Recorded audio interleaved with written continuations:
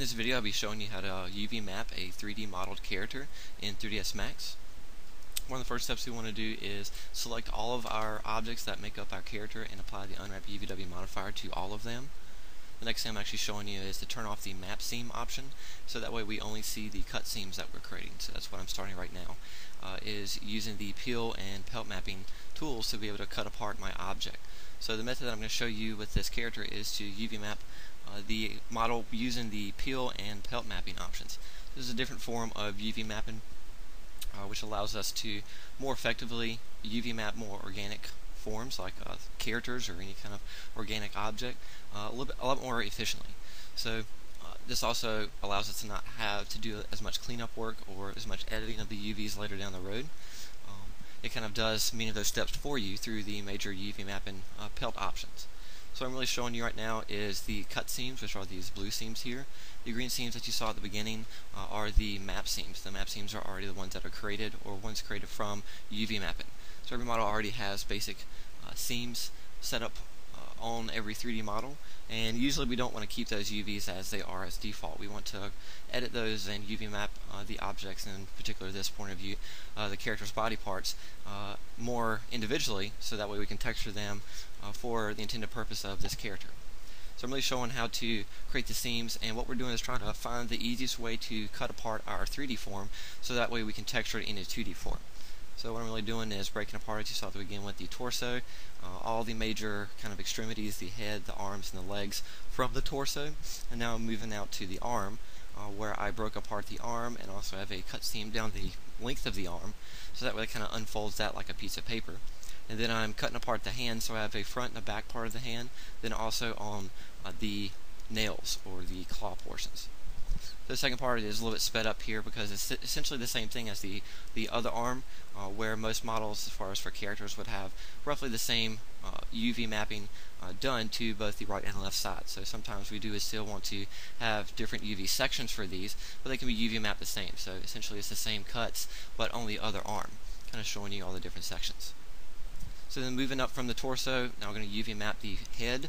So we want to take out any cavities on the head, so I'm cutting out the mouth, I'm cutting out the ears, and since the eyes already are a cut hole, then I don't have to actually create a cut seam for that. So this will allow me to be able to go through and cut the pieces out. I'm also creating a seam from the back of the neck to where the hairline would be, or the top of the head, which will help kind of split apart the face so that I can texture the face and not have any seams on the face. I've actually done the same thing with the back. There's a cut seam from kind of the crotch area all the way to the neckline on the back, so that way the front of the character doesn't have any seams. So here now showing you the UV mapping, or not really UV mapping yet, but creating the cut seams for the legs and the feet. So same thing for the legs. I create the seam circles around the ankles all the way to the hips, and then a line from the inside of the leg all the way down to the bottom of it, so that I can unwrap the leg as a piece of paper as well. Kind of doing the same thing for the feet as I did for the hands, for the top and bottom part of the foot, as well as cutting off the individual nails or claws. So what I'm doing here is important to understand with UV mapping, with using peel and pelt mapping, is that I'm not actually UV mapping yet. I'm right now just creating the cut seams to tell the system where to UV map the pieces. So the blue seams are only actually telling the system where to cut apart the geometry. It's not really cutting anything apart yet. So I'm now showing you kind of the major shells, which is the different pieces that are cut off with the cut seams. So next step is actually to use the cut seams and the shells to actually UV map or flatten out the 3D forms, and this is through the pelt mapping command under the peel section. So the tool I'm using to actually create the seams is the point-to-point seam tool. It is under the peel section, is the second from the left where it says seams. Also, it's important to save periodically. These systems and programs can crash or fail on you, so make sure you save, that way you won't lose your work. The other tool that you could use to create the seams is the the edit seams tool, which allows you to create the seams based off of the edges. The point-to-point seams allow you to create the seams based off of clicking on points, and you can also skip over edges, so that way you don't actually have to click on every individual edge. Next part here is actually showing you how I am UV mapping the other body parts. So if you have any other body parts you need to animate or move separately, like a tongue, teeth, eyes, weapons, holsters, whatever it might be for your character, you need to UV map those with the actual body as well. So that's why it was important to begin with to select all of the objects and not just individual objects, but select all the objects you want to UV map and apply the unwrap UVW modifier to all of them at once instead of just one individually. So this way you can see all the UVs within one UV set if you drag select all objects, versus having to see just individual ones with each individual object. So basically all I'm doing is trying to break apart each object into a 2D form, as in like a piece of paper. All these teeth are really done the same, so that's why it's sped up a little bit more. The same process, I think I even skipped over a little bit with the final ones, just to kind of save some time with the video. Same process with each tooth, creating a seam down the vertical line to cut apart so it kind of unwraps like a piece of paper. So it's important to make sure you create your cut seams for every object before you go using the pelt and peel mapping. You don't have to do this all of your objects at once. You can even just do one shell at a time, but I like to go ahead and create all my seams to begin with, so that way I kind of can block out in my mind how I'm going to UV map this before I actually get to unwrapping the objects. So once again, keep saving so that way you don't lose your work. So the next part is actually selecting one face and then clicking on that expand face select the seams option, which will select the entire torso. And showing you the first method is just using the individual pelt mapping option. So it brings up the pelt mapping tools to where I can select the stretcher. Usually I want to scale this out to give the pelting a little bit larger of a room. So just like pelting an animal, it is based off of the seams or the cut edges, and it allows you to be able to flatten out the 3D form based off of your cut seams. So it does a pretty good job with just that basic function. It has a couple small areas, as it shows here, where there are some overlapping UVs. You could even try to use that relax feature under tools, relax there. Sometimes you could get a little bit more accuracy with it, but other times it might not work too well, like it's shown here.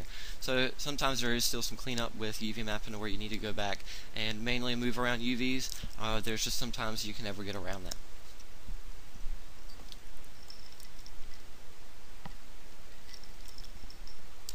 So just going through here and just kind of cleaning up this area, a little bit slower of the area in the video, but sometimes it's necessary. So using the translate, rotate, and scale options for each individual piece, making sure that there's no overlapping UVs like there are right here. So just kind of clean it up, make sure each UV occupies its own space. So the other method is to use this kind of reset or quick peel tool, which is the far right tool in the peel section. And what that really does, it shows here, is go ahead and flattens out the entire character within that object, all of the major shells according to the seams that we created. So this kind of reset those UV seams that we did from that basic pelt option, but with the reset peel tool, it allows you to be able to go ahead and kind of flatten everything out, unfold everything all at once. So we don't want to leave it like this because there's a lot of negative space on the UV map or UV area here. So we want to go back and edit some of these, as I'll show you here in a minute, to be able to then go back through and occupy that space a little bit better with the shells according to how I want to texture this character. So what I want to do first is actually take some of the major pieces here and move into what's called peel mode, which is the center button under the peel options on the right side of the edit window. First off, what I want to do is select the major areas of, or major UVs, as I just showed there, around the form, and click on the add pin tool. So there's the pin section right underneath the peel tool, and this kind of creates those blue pins, which saves those positions and allows me to be able to adjust the other UVs around the shell here, so that way it'll better match how I want the UVs to look.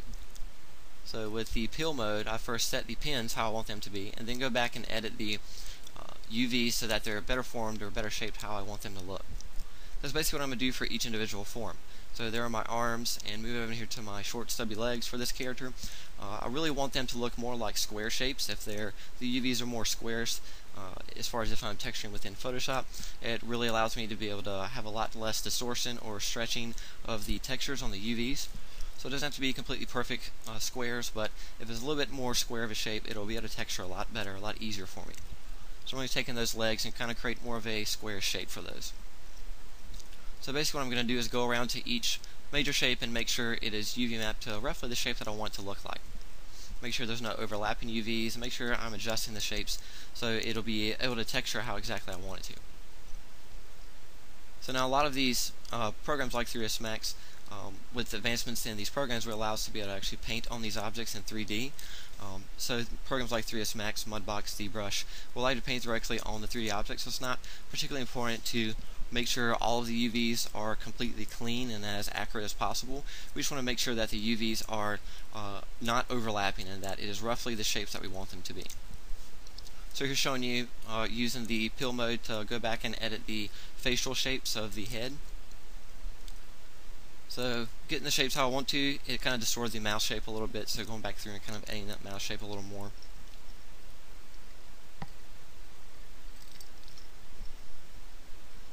Going over to the eyes and to the ears, just editing the shapes so that way I can see and understand each major form, where the head, where the eye is.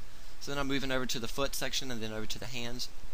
There's some overlapping over here, so using the pinning and the quick mode or quick peel mode and the peel mode tools allows me to be able to go through and make sure I'm getting rid of all those overlapping UVs, so that way they occupy their own space.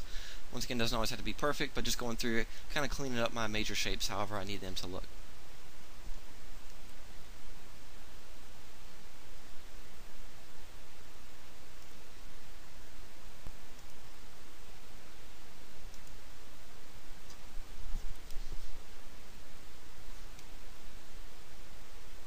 Okay, so in the next section, after you get everything UV mapped and make sure there's no overlapping UVs, with the pelt mapping options, that step really kind of streamlines the whole process of UV mapping. But there's still some kind of editing, some kind of cleanup to do, and placement of the UVs in that UV space, that square that you see there. So that way everything is visible and scaled proportionately according to how I need to texture the object. So I'm just taking a lot of the major shapes like the mouth, the ear shapes for the head, and placing them near one another just so that I can know this is where the whole head shape is. I'm moving the fingernails and kind of toenail sections over so I can know where they are. So like the bottom left and bottom right ones are going to be the toes, so I have them kind of in the triangular shape just as they are shaped in the object, and then the fingers are on top of that just as they're shaped on the model as well. And then placing the hands and the feet right next to the fingernails, that way I can just know where my individual shapes are. Basically, you just want to make sure as you're UV mapping that you can understand exactly where your body parts are. So I've already UV mapped the eyes, the tongue, and the teeth separately. Those are done the same exact way as what I was showing you earlier. And also what I'm doing is scaling the individual UV shells so that way I can texture the larger forms or the areas I want to have the most detail with, so that way they occupy the largest space. So the head and the torso and even the arms and the legs really occupy a lot larger of an area than like the fingers, the eyeball, the hands do. So what I'm doing is trying to pack all of my UV shells into my UV space as large as I can without overlapping any of the shells and without overlapping the corners or the edges of that UV space. So moving the arms and the legs and then the feet and the hands into place, and rotating things around as you need to, just that way you can still understand what pieces are what, but also be able to use as much of that UV space as possible. The last part is the teeth here, so I'm just changing the position of some of these, scaling them down so that it fits. And here's my final UV map here, where everything is saved again and everything is occupying the UV space as accurately as I can.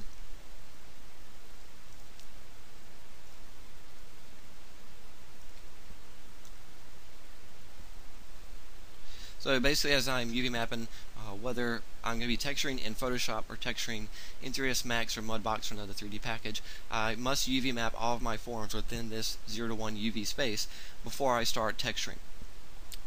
So this takes some practice in being able to go through and UV map using the Pelt and Peel tools. This is a lot easier of a tool than relying on the projection mapping for very organic forms like this.